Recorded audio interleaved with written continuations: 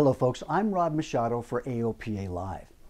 Propellers are a very important part of a pilot's life, especially when they're attached to a propeller hat. But on a rare occasion, those connected to an airplane fail us in flight. And what's important to know is how they fail and what we can do about it if and when that rare event happens. So let me be upfront here by beginning upfront with the propeller. Here's an example, an extremely rare example I might add, of an airplane after a forced landing that resulted from losing the entire propeller blade in flight. In 1% of all propeller blade accidents, the propeller comes clean off the airplane, and the only thing you can do here is to shut down the engine and find some place to land. Now, it's not surprising that these rare events are associated with poorly maintained airplanes with poorly maintained propellers. For example, an associate of mine was flying a poorly maintained air coupe when his propeller came clean off the crankshaft. He said, and I quote, he didn't realize it until about 45 seconds after it happened. Well, apparently the performance of his poorly maintained air coupe wasn't entirely dependent on the propeller being attached to it. Well, a more common yet still rare event is to have partial propeller blade separation in flight. In other words, some or all of a propeller blade departs the airplane. In this instance, this champ hit a bird and cracked the propeller tip and, of course, didn't do too much for the bird. On most occasions, the load imbalance, the asymmetric load imbalance from partial blade separation, results in extreme vibration requiring the pilot to immediately reach over and pull that power back to flight idle. Now, did I say immediately? Yes, I believe I did.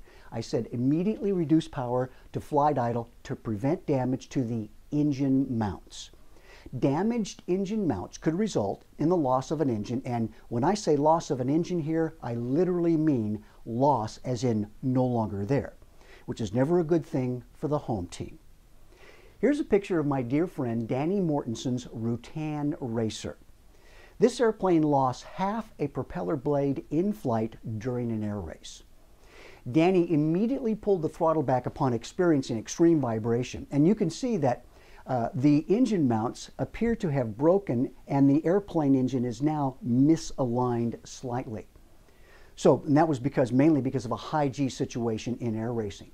If you happen to be flying a multi-engine airplane and experience extreme vibration, then you should reach over, grab however many throttles you have and pull them back, mainly because you don't know which engine has the broken propeller blade. Only then should you bring the power up on one engine at a time and use the remaining unaffected engine for flight.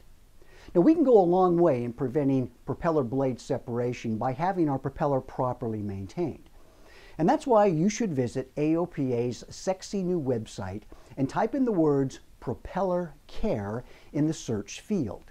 What you want to do is look for an excellent article by Master A&P mechanic Jeff Simon on propellers. It's well worth the read. Folks, here's the big takeaway I want you to remember. In my last AOPA Live presentation on control flutter, I mentioned that if you experience extreme vibration as a result of control flutter, you should reach over and pull the power aft to flight idle and slightly load the elevator while slowing the airplane down at the same time. And that's just what my friend did here when his propeller blade fractured in flight.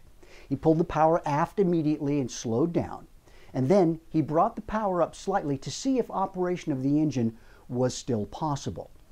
Depending on how much of the propeller is actually missing and whatever airplane engine prop harmonics are in play, it's sometimes possible to run the engine to low to mid RPMs. Well, that didn't work out in this instance. So he prepared to land on a road, except that a guy in a Jeep was using the road at the same time and hogging the entire thing. And that's when my friend's wing accidentally tapped the top of the Jeep, resulting in Jeep man signaling, "Okay, you can play through." Well, this worked out well for him. Remember that. Extreme vibration, throttle back, slight load on the controls. That's how you handle that problem. Folks, thank you very much for tuning in. I'm Rod Machado for AOPA Live.